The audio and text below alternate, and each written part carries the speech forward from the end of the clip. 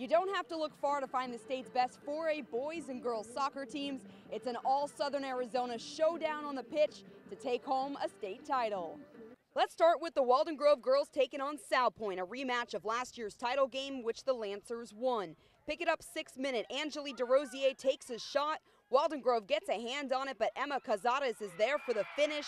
The Lancers take a 1-0 lead. A few minutes later, Vivian Villarreal off the corner. She scores. We're tied at 1 going into the half.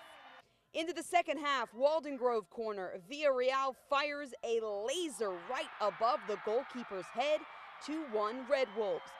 Walden Grove scores another to win the 4A title 3-1. The Red Wolves finish the season undefeated. I just feel so good that God has given us the moment to be here right now and be playing on this beautiful field on this beautiful day. It just feels so amazing. It feels so amazing. It's a dream come true to be able to walk off knowing that my last game we won a state championship, you know? I don't see it happening any other way. I love my team so much.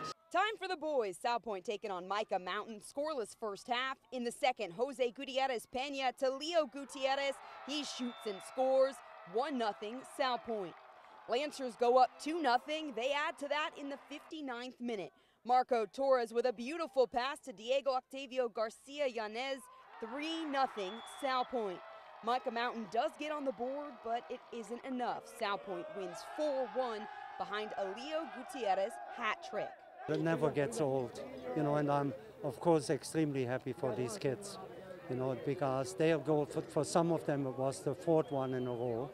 For some of them, it was the 1st one, you know, so it's always wonderful to see the smiles on their faces when we accomplish things like that. Safe to say Salpointe Boys soccer is officially a dynasty. 4 straight state titles, the 11th overall. Reporting at Marana High School, Jenna Fink, News 4 Tucson.